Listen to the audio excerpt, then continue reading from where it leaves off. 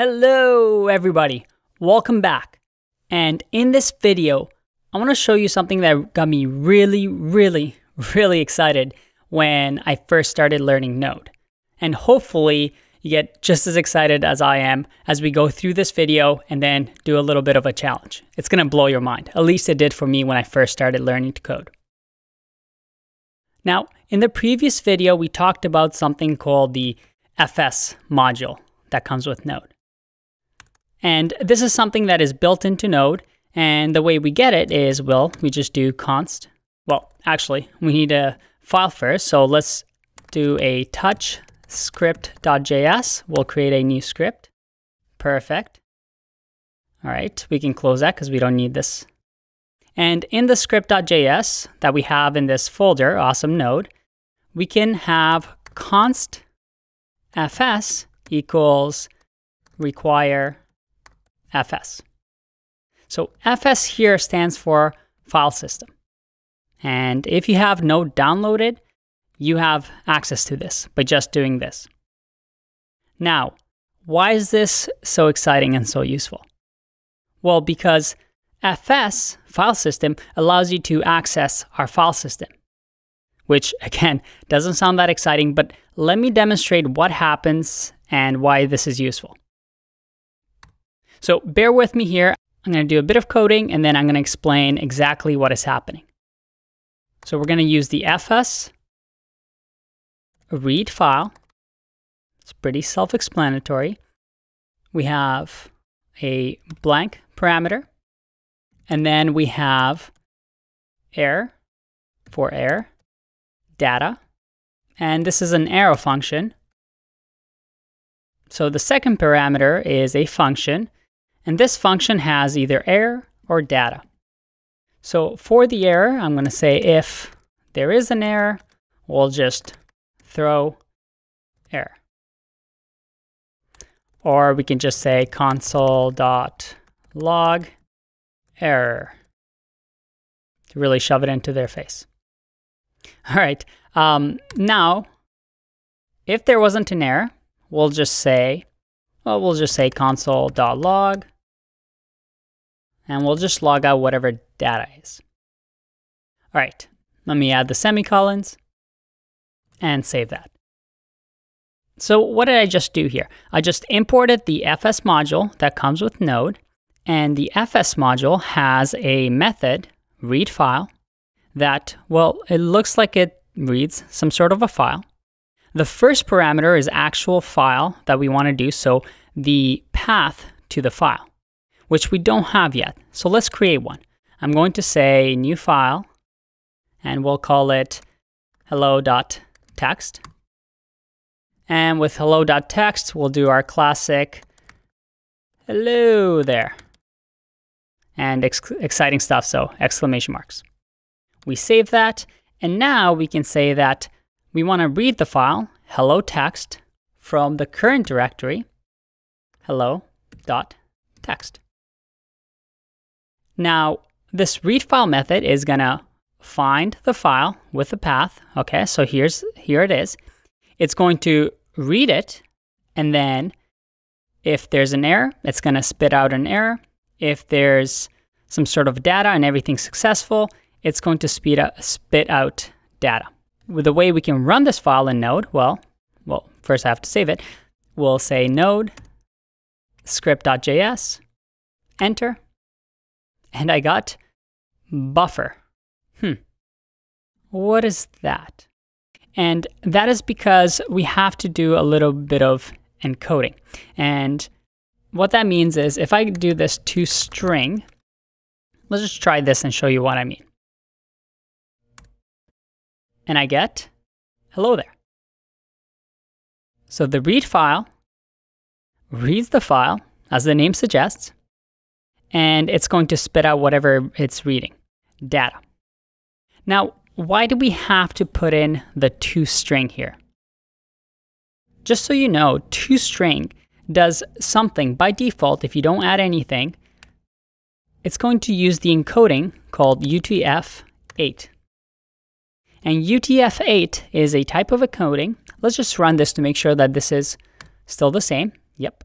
So UTF-8 is a type of encoding that we have that's pretty standard with HTML5, and pretty much everybody uses it on the web. It's a way for us to have characters, whether they're Latin characters, ABCs, or we have Korean, Japanese, Chinese characters. They're all represented by a number. And UTF-8 is a way of encoding these numbers to make sure that we can read them. It's actually quite a complex subject. So I recommend the Wikipedia page that talks about UTF-8.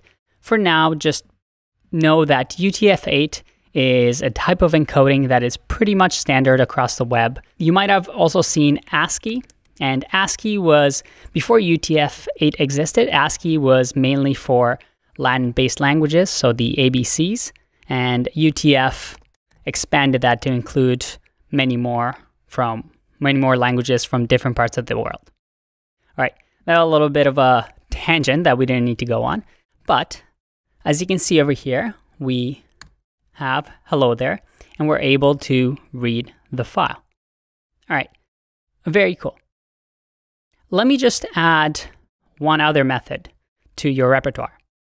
Let's also do fs.readFile sync. And readFile sync works a little bit different than the previous one. And sync stands for synchronous. So let's see what happens. I'm going to put in hello.text once again. And this time I'm just going to leave it like that. And let's just say that this is going to equal the file, and we'll just console.log the file. All right, let me save that and run this. All right, we know once again that we got this because we need to do toString. So let's do that.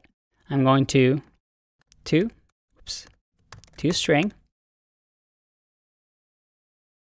I'm going to save and run this again. All right, I get hello there. But just to distinguish them, let's just say that this is number 1, and this is number 2. I save this, run this again, and whoa, what just happened? We have 1 coming after the 2. Now, if you've watched the asynchronous synchronous video in this course, then you might understand what's happening here. If not, I'm going to do a quick synopsis, but I do recommend you check out that video. Now, read file is asynchronous, and that's why it has something called the callback function. It is saying, hey, I'm going to read this file, and when I'm done with it, you just keep going on with your business and keep reading line 3, line 4, line 5, line 6, all the way to 11. When I'm done, I'll let you know, and I'll either give you an error or some data. Read file sync, which is synchronous, says, I'm going to read this file, don't do anything, just wait here. When I'm done, I'm going to assign it to file, and then you can keep going. So as you can see here, what happens is we read the file, and because this is asynchronous, it's going to run this and come to line 10 and run the fs read file sync. And the read file sync, because it's saying, hey, wait until I'm done this, is going to print out hello there. And then the asynchronous code is going to say, hey, I finished reading the file, here's the data, and it prints out down over here. Again, I really, really recommend you check out the asynchronous synchronous video. But for now, hopefully that makes sense. Now, looking at this, which one should you use? Well, for a simple case like this, we can use whichever we want. But you may see a problem with the second one, especially if we're building something like a server. If we have a massive file that has something more than hello there, well, if we're doing read file sync, what happens is we're going to halt or pause the execution of our file, and it's going to read the entire text.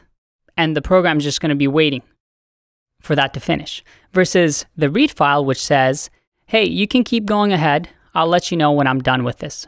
So when you're building a server, and let's say an Express server with routes, well, in that case, we want to use read file if we're reading any sort of a file or a text file, whatever it is, because that way we're not blocking the execution and the program can keep doing things. All right, so one last time, just to clarify things, I'm going to label these as async and sync. So once again, if we run this, we have sync and async. Hello there. But very cool. We're able to read a file in both instances, which was kind of cool. Let me show you a few more of these and then tell you exactly why this is so exciting and how we can use it to do some really exciting things.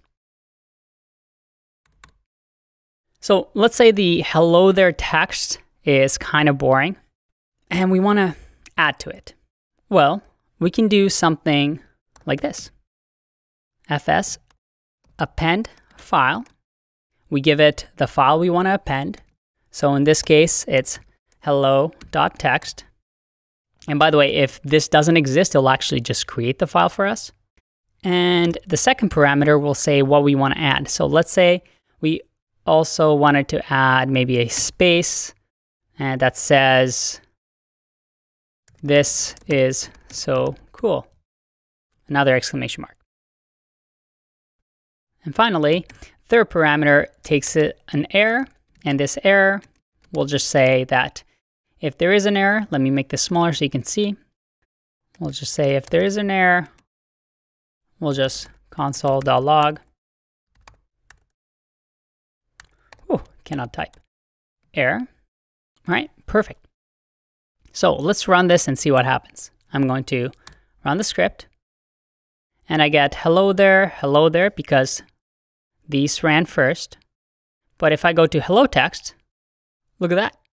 We just wrote to a file. And now we have, this is so cool. So if I run this again, and let me clear this just so we have more space. Look at that, I get hello there, this is so cool. Hello there, this is so cool. If we go back to the hello.txt file, oh boy, we've added even more, this is so cool text. So that's pretty cool. We just added a few more lines to our file. Let me remove that just so it doesn't get too annoying. I'm going to save it and come back. All right, so we learned the append. Let me just comment this out so that it doesn't interfere with any of the other ones. Let's do a write this time. And let's create some space here so we can see.